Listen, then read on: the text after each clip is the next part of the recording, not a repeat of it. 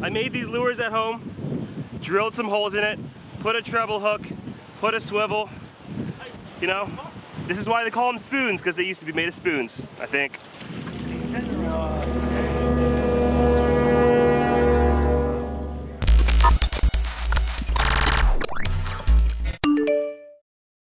Good morning, everyone. We are here in Delaware today and we are going after some bluefish.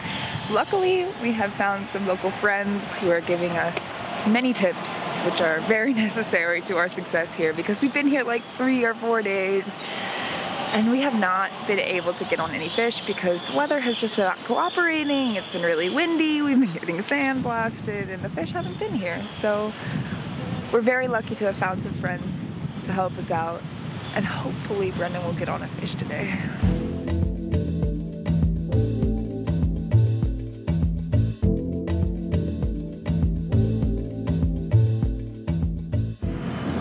So basically everywhere we go, there's a new fishing technique, or there's new like fishing trends / secrets for each area. Does that make any sense?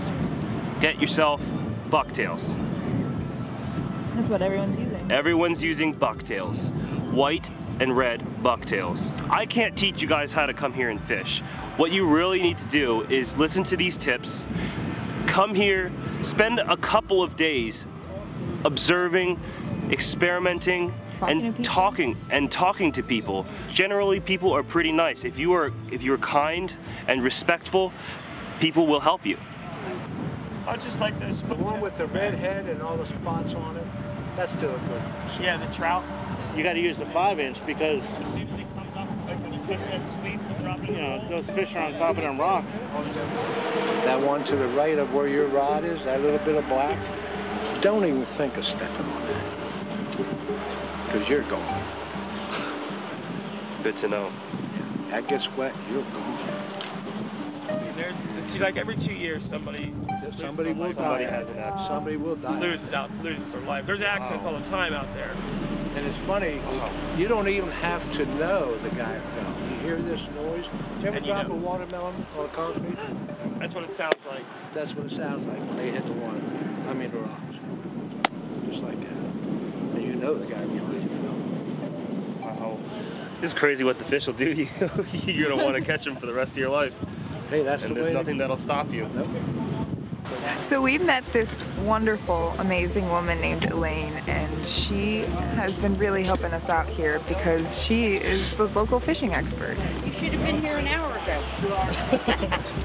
And what I really admire about Elaine is she's basically like the only woman fisherman here, and she is retired and this is just what she loves to do, and to me that's so cool. And you know, she's been talking about how it was kind of difficult for her to fish here at first.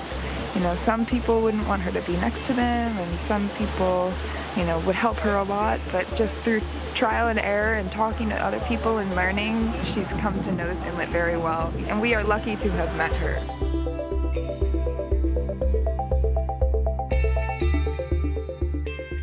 The wind is picking up and you can definitely see it in the waves here. It looks like there are like boats have gone through. It's not, it's just the wind and the tide.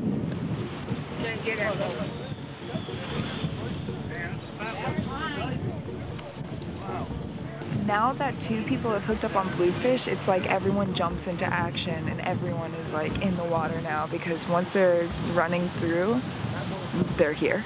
Uh-oh, fish on.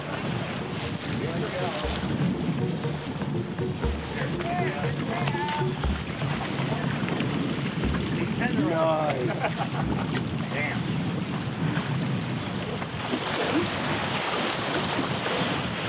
Man, that table is so good. Yeah, what's happening to me too? It's a rain.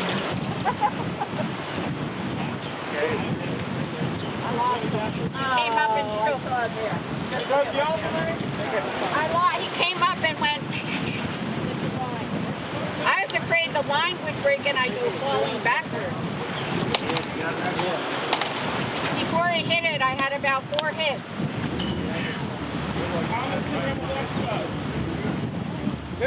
She's so Here. cool. Oh, yeah. Yeah, John. Oh, there's another one.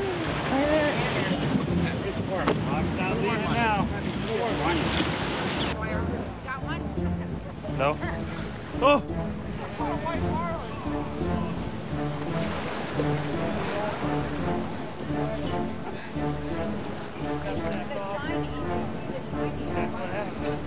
Whoa, got one!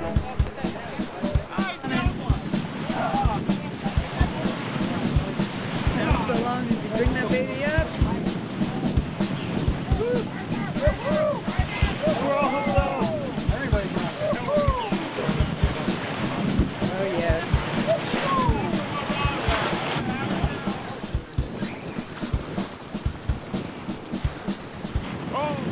Oh, snap me! Broke off? Yep. All right. He broke the leader. Look at that. Oh. Look at that. Wow. Just the power of these fish. You don't use those. I used the wrong one, huh? Amateur mistake. I bought the wrong leaders. So the difference between this and this. This thing, it literally just broke off. You have to go heavier. Good. All's well. Just put your bucktail right on there. No, this now won't break this one off. No, they're gonna Okay. they're gonna see that. They're gonna see that shine and they're gonna hit it. They'll hit that white as well, but it won't break. Okay. Thank you, man. Oh my gosh. Oh my gosh. Well, there were so many. I didn't want to Two, 3, 4. I want another one. 4 men on fish. Yeah. Right now. And there's another 5th one down there. Alright, they came in and they came in hot. I see 5 people on fish right now, hooked up. Look, I will show you. Look. There's one right there. There's one right there. There's my Brendan right there. There we go.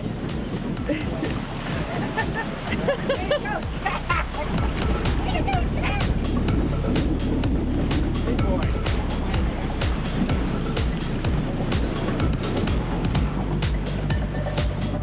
I'm in no rush. How do I get this guy up? Press me, guy.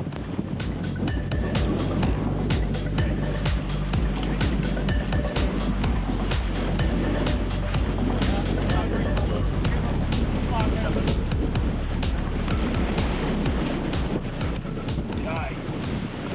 All right. Yes, thank you. Thank you. Woo. Dinner.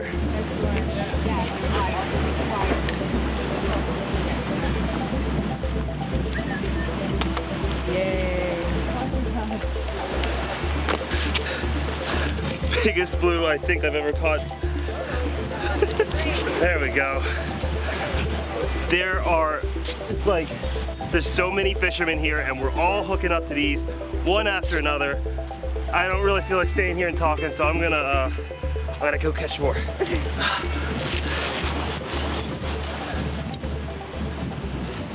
All right, ready? We're gonna use this knife. Yeah. I made these lures at home, drilled some holes in it, put a treble hook, put a swivel. You know, this is why they call them spoons, because they used to be made of spoons, I think. Make a note, you don't want to use treble hooks. Oh, another note, I shouldn't have put treble hooks on, I should have put single big hooks, but you live and you learn.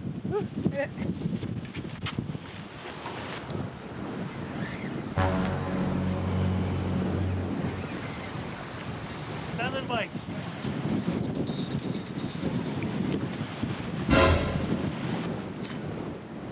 Gone. Broke my leader. Again? Yeah. Wow. It's a crazy fish. Stole my awesome lure. It's gone.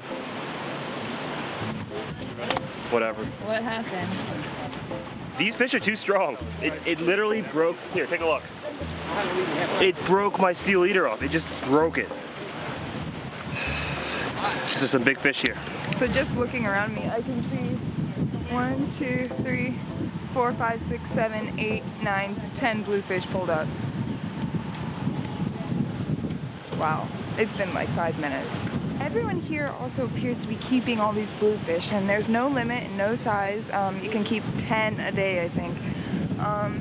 My question is, do you think these people are keeping them for bait, or keeping them to eat? Because I've heard not a lot of people like to eat bluefish. Now Brendan and I are going to try to eat this bluefish in the next episode.